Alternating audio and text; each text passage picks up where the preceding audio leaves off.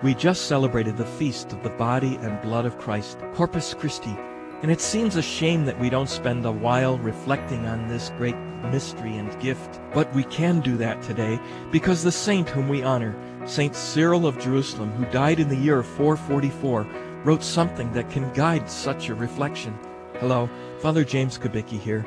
And you might remember that at the Last Supper, Jesus, according to John's Gospel, said that he was the vine and we are the branches. Branches can only remain alive and fruitful if they remain united with the vine, the trunk or stem of a plant.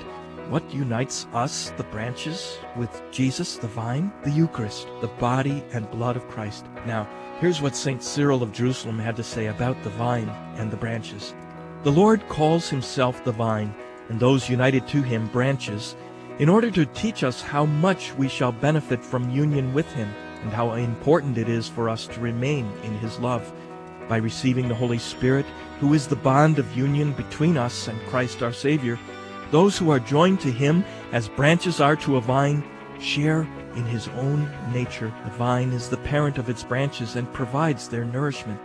From Christ and in Christ, we have been reborn through the Spirit in order to bear the fruit of life, not the fruit of our old sinful life, but the fruit of a new life, founded upon our faith in him and our love for him. Like branches growing from a vine, we now draw our life from Christ, and we cling to his holy commandment in order to preserve this life, just as the trunk of the vine gives its own natural properties to each of its branches.